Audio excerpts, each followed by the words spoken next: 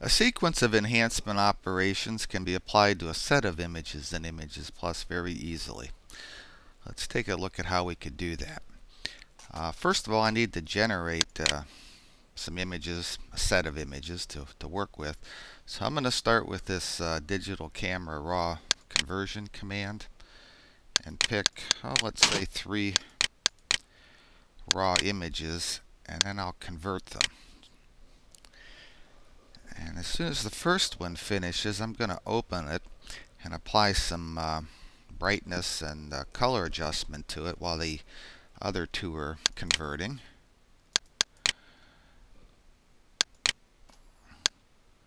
And then when the digital camera conversion is done, we should be able to take the filters that we apply to this single image and apply it to the set.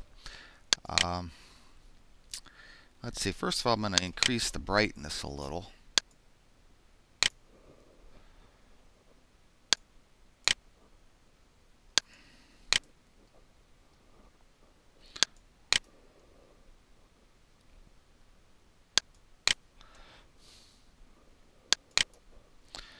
And then maybe I'll adjust the background color.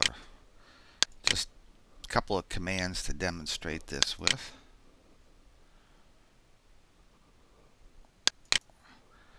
Okay.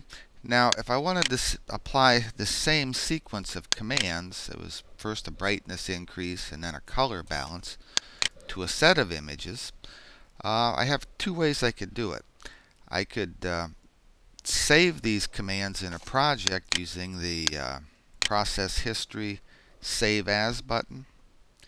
And then once I save those commands in a project file, I could either load them to get back to this same image in its sequence of commands, or when I press filter to apply the sequence to a set of commands, I could either select the project file here or select the commands from the current image that's open, and that's what I'll do in this case. Then when I press the filter button, it'll take the commands from this image and apply it to the set of 3 images down here. And since they're all similar images, when the filter files finishes, they should all have the same enhancement operations applied. Now to review those images, so here's the first input image and its filtered version. If you notice the FFT here on the file name, that's filter files. It's the prefix. Last one, last input file. So let's open them and compare them real quick. If you just click on that, it'll open it. Here's the initial image that's been converted by raw, and here's its filtered version. And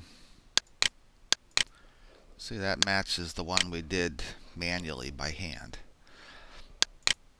That's how you use filter files. All the image set, well, not all, but most of them where it's appropriate, have a filter button that sends the input set of images to filter files. And you can also run it from the image set operations menu for the filter files. Okay.